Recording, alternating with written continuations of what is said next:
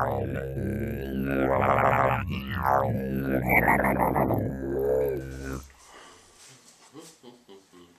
up, folks? This is Audio Game 2 Cents, and I got a package. So we're going to kick off this review.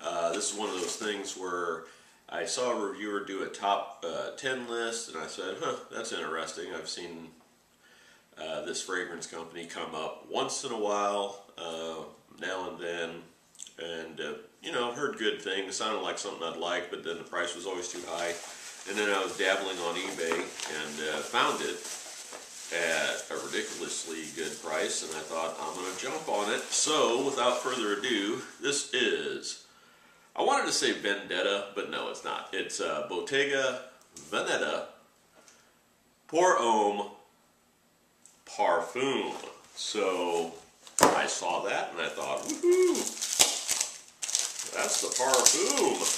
And who knows? You know, I always see good deals as like, oh, gotta hope it's the real deal.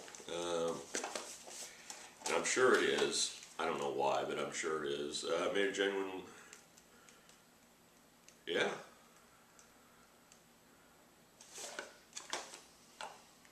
Trying to see, oh, batch code M604458988856362. So let's pop this open. I am going to put it on today, but I have all kinds of things on. The cap for some reason fell off, so I'm going to put that on. Yeah. There we go. Get the dust off. Here we go. All right. A little schmeary. I don't know what's going on with that. All right, Bottega Veneta Pour Homme Parfum. Right away, I get a nice smell. Oh boy, there might be some incense in there or something. Let's see. Besides leather.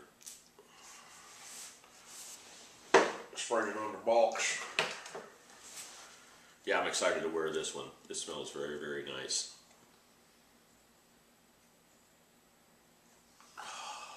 Yeah, there's some depth to it. Yeah, I like it. Tell you what, let me wear it. Yeah, there is some type of incense or something. Yeah, this is pretty dreamy. Okay, yeah, what's not to like? Everything seems good. It took forever to come in, like 20 days. And I just kept, that was making me really, really paranoid. Like this can't be a legit fragrance. But yeah, it's the real deal. And you're like, well, how do you know for certain, Gus? It's like, because it doesn't smell like if it's a knockoff. Like, if it'd be a counterfeit, why would you spend more time on the counterfeit than the regular? So, you know, it's amazing smelling. So, right now at least. So, yeah, be right back.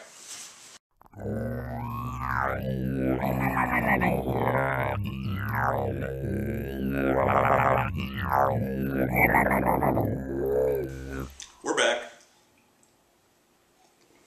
Got a wrinkled shirt on. I put on some weight, so I've been kind of, I don't know. I think it might be muscle weight, but doesn't everybody say that? Let's get back to this, as if you care. Bottega Veneta. And, yeah, the reviewer, Demi Rawlings out of Australia, just kind of having a laugh with the didgeridoo. I just wanted to throw that in there. I just thought that was funny, but I don't know that person. That's kind of a lie. We see each other on the same photo shoots. Okay, we don't. I don't know her at all. And but yeah, one time I was hanging out with some of these older ladies, a little bit older than me, not much, and eating lunch with them. And they always pick these good lunch spots. And I said something to them. I said, "Hey, you ladies just are right about this stuff. You know, about these places to eat. You guys are always right." And they made me repeat, you ladies are always right 3 times. So I don't know what that is, but they got a kick out of it. No, you're right. And she's right. This is a very good fragrance. I don't know her from Adam.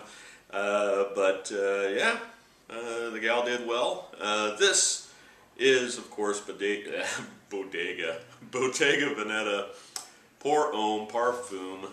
And yeah, my bottle has like a little weirdness on it, so maybe it's a Oh, maybe that's why I got a little less. The original one of this came out 2013. Then they have an Extreme that came out in 2015, and in 2017, the perfumers on this, all three of those are Daniel Roche, oh boy, Andrian, and Anton Massadou.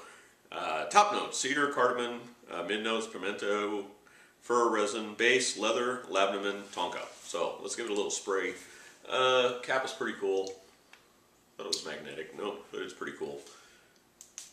Wore this a couple times. And yes, okay. Do not be confused. I reviewed this as Montana Black. Basically a pine leather type of thing. Came out a while ago, a long time ago. Maybe the original was more like this.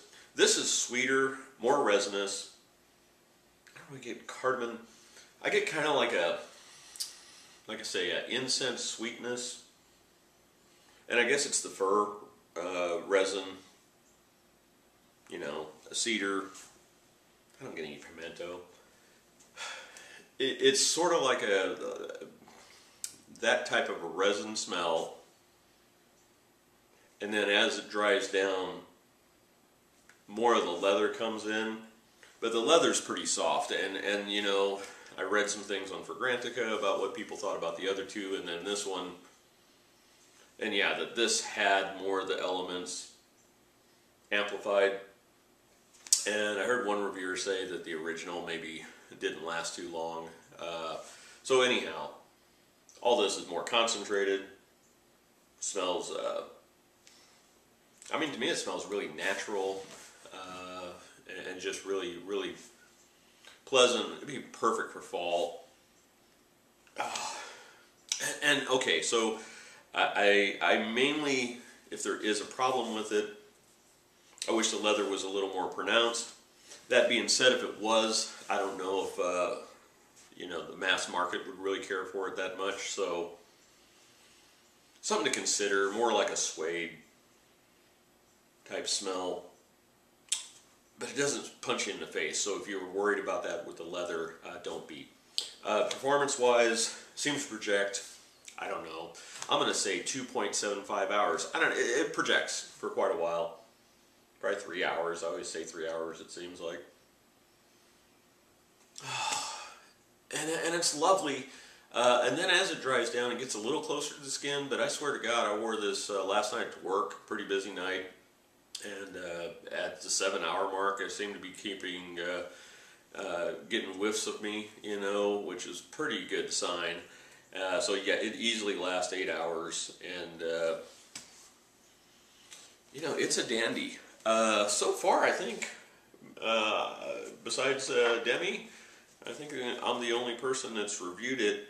I got a hell of a deal on eBay, and I guess with their bags, they have that kind of crisscross thing on their leather bags, or leather items, and then that's in the box, so that's kind of nice too. Should you rush out and buy it, get a sample. You know, I gotta believe that where you do your sample shopping online, decants and so forth, as well as eBay, somebody has to have this one out there. Make sure it's the Parfum, because as I've heard, I think the original might have had more of a pine type thing, which is not a bad thing. Like I say, I really did like this one, which has that type of a pine vibe, but this is more, yeah, it's just more resinous. It does have a little bit like Daniel Gallagher's Carpe Diem, no, Carpe Cafe, Jesus. That has that coffee note, nothing like this at all, but there is some evergreen type of notes in that one. And I get a little teensy bit of this, but this is, like I say, more resinous. You do get that kind of a forest type of vibe. And if you're probably wearing leather or using leather, the whip, yeah, it would go well. So get a sample. You owe it to yourself. Seems really good quality. Nice presentation. Two amazingly attractive reviewers have looked at this, so why not give it a shot? The girl did good. So anyhow, there'll be more of these to come. And as usual, folks, be kind.